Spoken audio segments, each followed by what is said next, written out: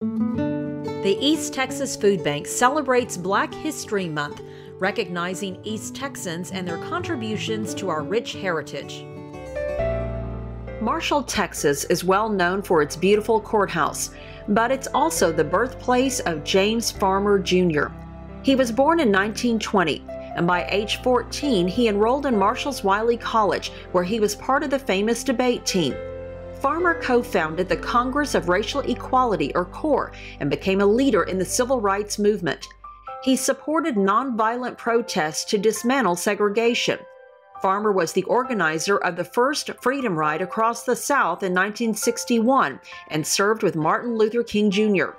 His group's dedication to ending segregation resulted in Congress passing the Civil Rights Act of 1964.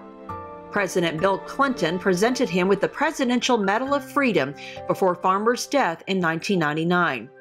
In 2017, a historical marker was placed in front of the Paramount Theater in downtown Marshall, so Farmer's legacy will be remembered for generations.